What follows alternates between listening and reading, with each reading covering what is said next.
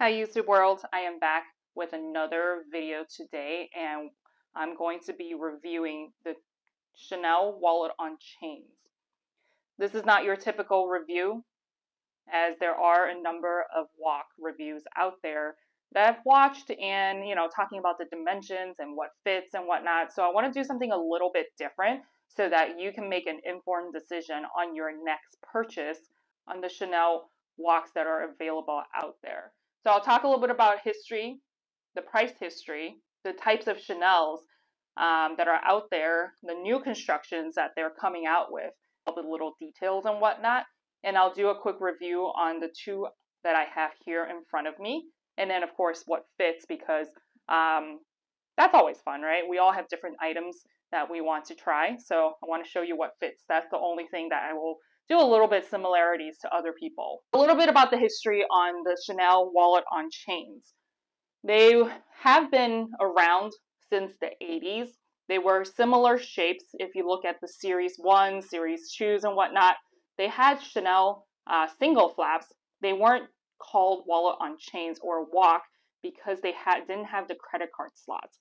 Also, back in the 80s, how many people have credit cards, right? So that wasn't really a thing, but if you think about it, they had single flaps that were similar size and had just one single compartment. So they've been around for a while, but traditionally, to the WOC that we know today, it was released back in 1997.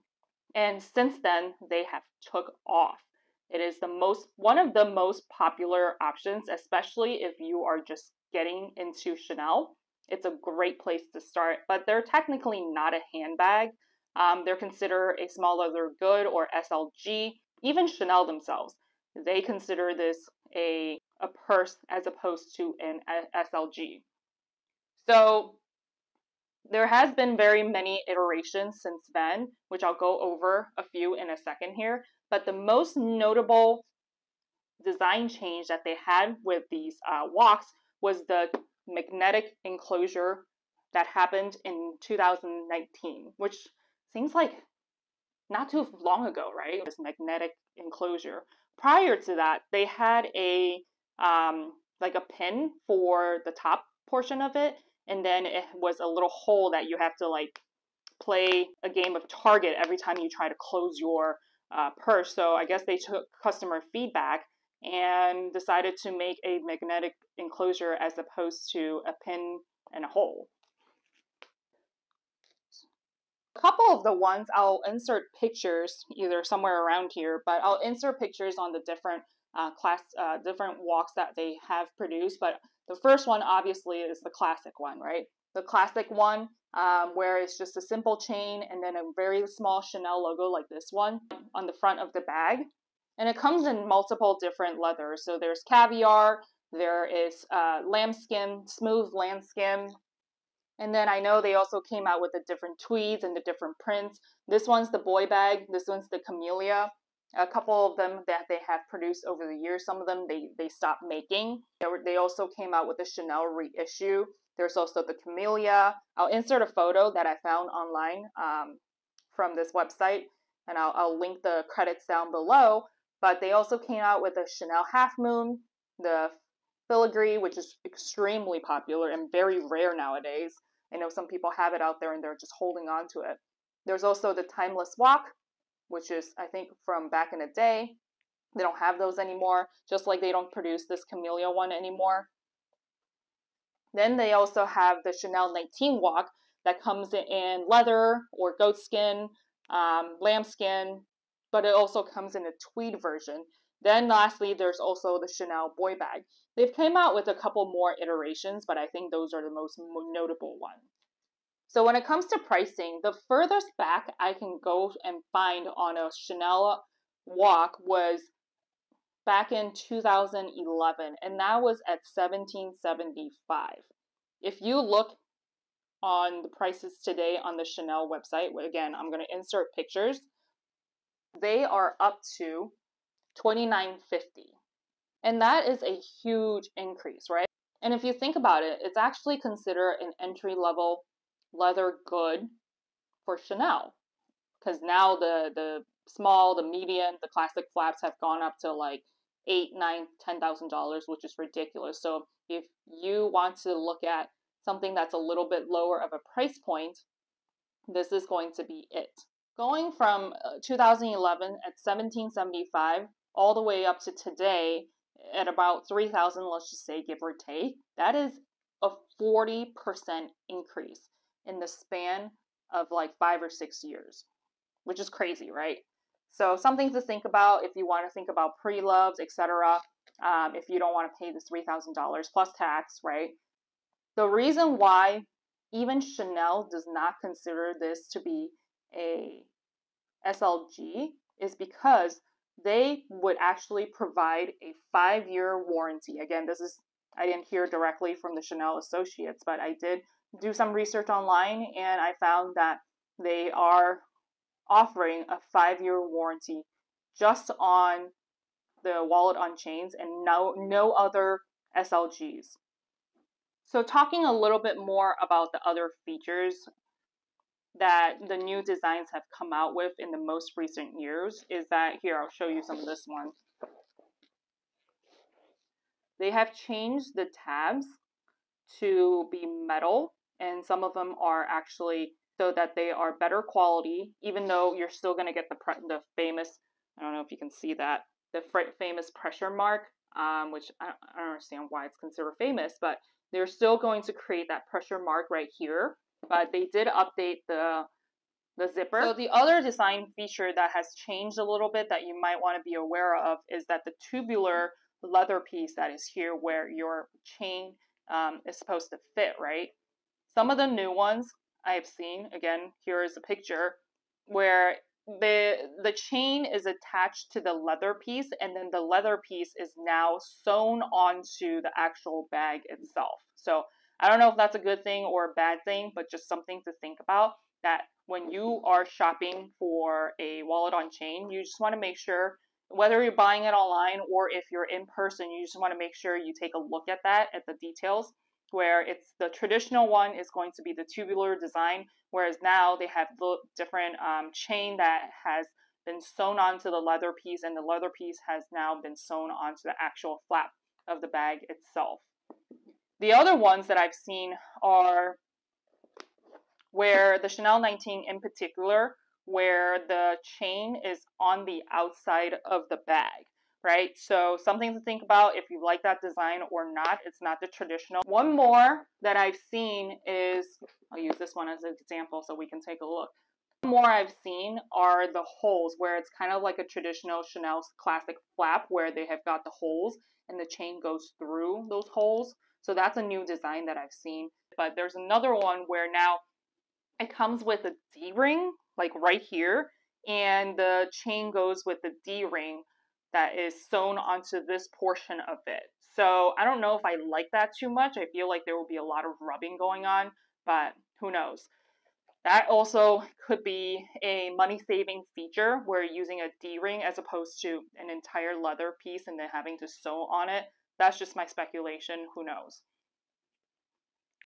So I originally thought that Chanel made an improvement by having the magnets been slimmer and having it more concave, but I was looking at more pictures and it didn't seem like that. So this is just wishful thinking. Thick, right? When you got the magnets here. But the new design, they actually did an improvement I did like and I wish I had for this bag because of the magnetic enclosure, where this part of it I think is a lot slimmer, and the upper one where the top magnet has a concave or an indent inwards instead of just a flat one like this. It actually goes inwards, so when you close it up, it gets closer to the actual bag. It becomes a lot slimmer as opposed to this bulkiness right here. There's also a different design out there, which I kind of like, where it's kind of mimicking the classic flap, where instead of just the CC logo right here, they actually have the turn lock one, right? They're making it more and more like the classic flaps, classic double flaps. So let's do a quick review of these two bags that I've got. This is the Camellia WOC. I actually purchased this from a online retailer in Japan, and it's a reputable company. I got this earlier last year, so around February of 2021, for about $1,900. I didn't save too much money if you think about it, because this was a used wallet on chain, but I was pretty happy with it, because I know this has been since then discontinued, but who knows, they probably will bring it back at some point. So I really like this camellia imprint that they have, and it's a caviar, and I love red. So I was willing to pay a little bit more of a premium, and it was in a really good condition. Between the two, which I'll get into the review of this one, but between the two, I would say I like this one better just because of the chain. You can see the chain is very slim and slender when I'm storing it, right? I can easily put this away, and I still can use it as a clutch, and there's still plenty of room. There's the 6 credit card slots, and then there's the compartments. So again, you've been seeing in other reviews, so I won't go into too much detail here. And I've got the authenticity card here. Whereas if you look at the boy bag, which I still like this bag too, but if you look at the boy bag, this chain is much thicker, but it is also lighter. So I don't know about the weight difference. I'm going to weigh these bags in a moment here, so I might just be as surprised as you are, because I haven't weighed them yet. But the biggest beef I have with this boy bag WOC is that it comes with this strap, which ultimately I like because it's more comfortable on the shoulder and it won't slip off like most chain bags would, which I actually got rid of a Gucci Soho cross east-west bag because it was a full chain. It doesn't have the leather strap, and it just keeps slipping off my shoulder. So I won't ever buy a chain bag without a leather strap. So going back to, not to get sidetracked, but going back to this, is that when I'm putting it away, if I want to just use it like a clutch, this gets in the way, right? It takes up so much space that I can't really use it as a regular bag with stuff on top, because I'm afraid I'm going to bend this with whatever I put in there. So that is my biggest complaint about the boy bag, even though it's more comfortable with the leather strap. Usually if there's weight, it makes a big difference, but since this is a very small bag and the weight probably isn't there for me to worry about the chain coming off too easily like this one. So this one stays on pretty well. Also with the Chanel chains, you can see they do have the leather straps here, so it helps with slipping off the shoulder. Both of these bags are made in Italy, and this one I got off of Poshmark, kind of just jumping back and forth here, but this one I got off of Poshmark, which went through their authentication program. It came with an authentication card. It only came with a dust bag, and neither of these came with boxes. I feel like this pink one does rub a little bit easier, even though it's considered caviar. Maybe it's because it's lighter skin, but you can see here, you see how there's little rubs here, and it's getting a little bit dirty. I've been using this quite a while, and I've been not incredibly careful with it, but again, it goes to show the lighter bags do stain a little bit easier, especially if you are wearing darker clothing or if you're just putting it down and there's a nick right there. But I don't have any color transfer here. So overall, I'm still pretty happy with this. And then if you see here, this one seems like it's a lot more durable, just because maybe it's a different leather, I'm not sure, but I just feel like this one's much more durable, and I kind of just toss this around as well. So how do I use this on a daily basis? So I have this bag shaper. I know there's a lot of people out there with a different kind of bag shaper where it kind of goes up like this. I don't personally like that one too much. I wanted a base shaper that is going to be very compact. This one I got off of Amazon. I'll make sure to link that down below. But I personally like this one because it's very compact. And I also like the, let me just show you. So I just stuff it down there. I also like how this part looks, where it still looks very natural. It's not just like propped up and super stretched out with like the ones with the U shape. I still like this very natural look to the bag, which is why I chose this one instead. If you like the traditional one where it goes the U-shaped one, definitely go for it. But personally, this is just a preference. I still like my bag to look a little bit more natural with the triangle shape. And I also feel like that gives you a little bit more space to put stuff in as well. Okay, so getting into the last bit of this, let's take a look at what fits in here as well as the weight of the bags. By the way, if you are enjoying the content that you are seeing here, check out some of my other videos. I try to do reviews that are a little bit different, and comment down below what kind of more reviews and topics and questions that you have so that I can make better content for you so that you can make an informed decision on your next purchase. Or perhaps if you want to, or slimming down your collection, these are all great things to think about as we are, somehow adulting. Hit that like and subscribe button as I am building out this channel. Hopefully, I'll see you guys again soon. But let's get on right to the last bit of this. I've got my scale right here. Look at my ugly fan. That needs to go. Hopefully you can see this okay. I just got this scale. Not sure if I like this. Especially if it's going to show you my ugly fan. I might get a different one. But anyways, for this video, let's just look at this is in pounds and ounces right now. So there's nothing in this. We'll go start with this boy WOC. Let's just see how much it weighs. Okay, 13.8 ounces. I'm really curious to see how much this one weighs.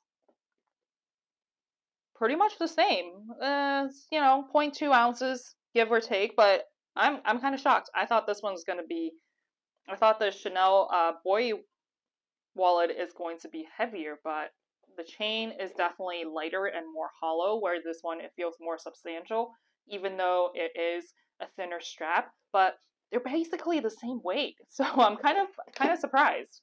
I'm going to take the chain out. First things first, I have this Dress Up Your Purse wallet that I've been using as a constant for all of my what fits in your purse. Technically, I can definitely take, the 2 or 3 cards that I need out and just put it into this one of the 6 card slots that you have here. But let's just, for, sake, I've been really good at paring down what I need to bring, but let's just put this in here. Let's get the big stuff in. I've got an iPhone 10. And it fits very easily in there. Here's a Tide pen. Oh my god, I got this at a conference. So maybe I should put that down there. Gotta play Tetris here. Hand cream, hand lotion. Gotta have that, especially with my incredibly dry hands. Oh my goodness, I'm embarrassed. That can fit in there. I've been using this Make Serum Balm Intense, which is really, really nice. I've been really enjoying this, so a little bit heavy. What else can I put in here? I think that's plenty of stuff. Oh, and if I have cash, I can always put the cash in here. Keep it more secure, or up in this little pocket, because it does go all the way down. So let's see if this closes. And it closes with plenty of room, and the magnetic is so strong that it just snapped right on, which is awesome.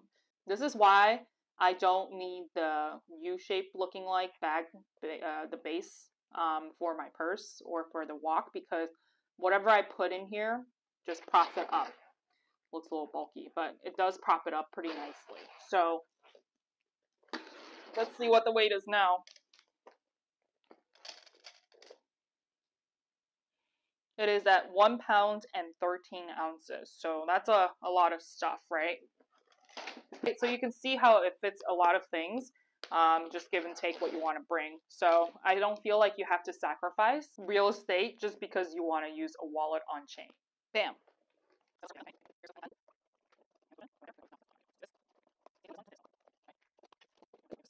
All right, let's just do that. Okay. fits the same. One last thing, I will make a comment on why I only have these two wallet on chains in my collection now. I used to have a YSL wallet on chain, and it came with 12 different slots. And my biggest annoyance with that is that, and I'll insert a photo of what it looked like. My biggest annoyance with that bag and why I decided to part with it was this particular space. It did not have any, it was basically just like this, right? Both sides. There's no room for expansion. Literally could not fit anything in there. Whereas this one you just saw, you can fit a lot of stuff in there, and it's about the same size. So that's why I decided to sell my YSL wallet on chain. And it also came with a strap that is 100% metal, which it kept slipping off of my shoulder, even though there was not much stuff in there to begin with. Whereas this one, it has leather, so it doesn't slip off very easily. So those are the two main reasons. Those are the two main reasons why I decided to sell my YSL wallet on chain. Something to think about. And there you have it. Hopefully this was helpful. Like and subscribe if you like this kind of content. I want to cover topics that will help you adult easier. Life is hard. I want to help you save time and money so that you can live your best life and hopefully less than retail. See you next time.